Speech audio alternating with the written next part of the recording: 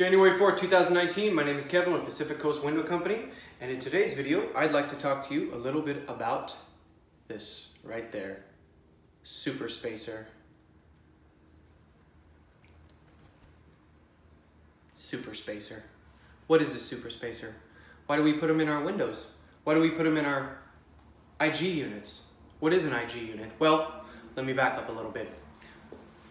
An IG unit, also known as an insulated glass unit, is the two panes of glass. So I have here a quick little sample of an IG unit.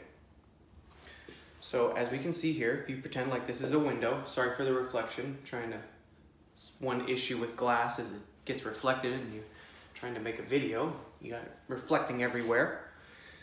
So here's a side profile, right? So if you could imagine that this was a window and this would all be filled in, I'm gonna get my little pointer in there.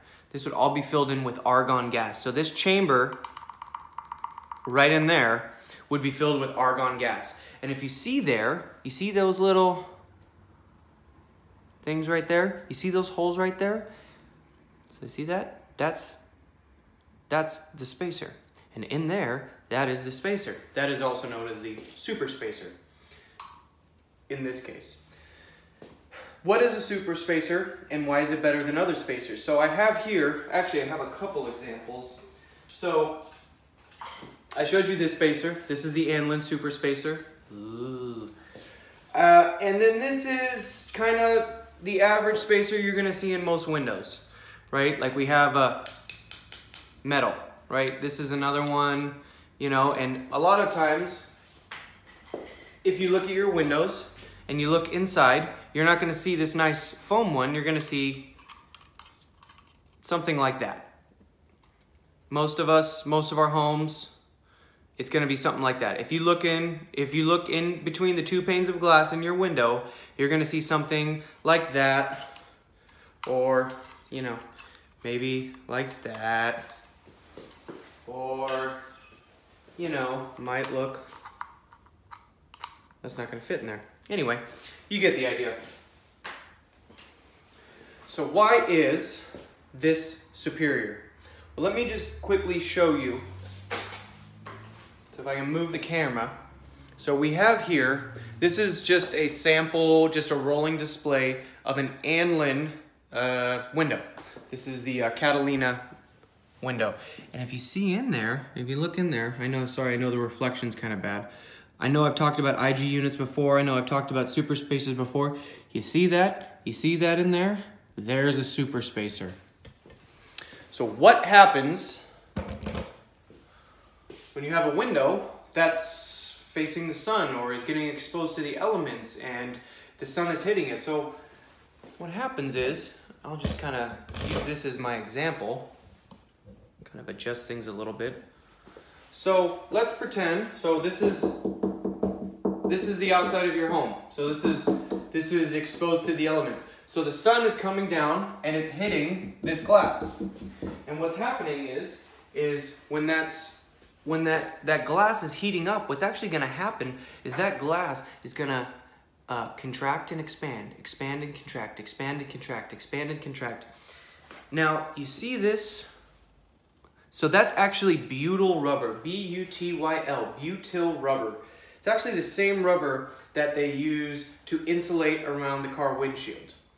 So that's actually in there right there. And then this right here, that's the foam super spacer. So the material that this is made out of, this super spacer, is actually, according to my sources, the same material that the space shuttle, when astronauts go into space, they take a rocket ship, they go up in there, they go into orbit. Well, when they have to come back, they come back in that like chemical beaker bottle shaped thing. You know what I'm talking about? The pod that comes back and it lands in the ocean and they get picked up by an aircraft. Anyway, the tiles that are made on the bottom, so that way when that pod, we'll call it a pod, when it comes through the atmosphere, it gets really, really hot, obviously, and it's actually made out of this material. So this came from space. Maybe not. not really. Technically, we all came from space, but that's another story, another video for another day. Today, we are here on planet Earth, and we are talking about windows. So, when the sun hits that window, hits that glass, it's going to heat up. It's going to expand and contract, expand and contract. And guess what? If you have a metal spacer, there's going to be no flexibility. So over time, as that glass has these tiny little expansions and contractions, expansions and contractions, expansions and contractions, this metal IG unit is not going to move with the glass. So over time, you are going to get argon gas leakage. So this, as we talked about, this IG unit is filled with argon gas. If it has a metal spacer like this one, that spacer is not going to flex with the glass as the glass heats up and expands and contracts. And over time, this butyl rubber is going to wear out, and that argon gas is going to leak out. Not going to be an issue with the super spacer. We already know that it can handle extreme heats, right? Because it comes through the atmosphere. It's pretty hot up there. A lot hotter than your backyard. So this spacer is going to move with the glass, and you're not going to get the argon leakage. So that's the super spacer. That's the Anlin super spacer. That's why, generally speaking, for most people, my go-to brand is going to be Anlin. It's not to say that there aren't other really good brands out there, but in my opinion, this is pretty awesome. So, Anlin's super spacer.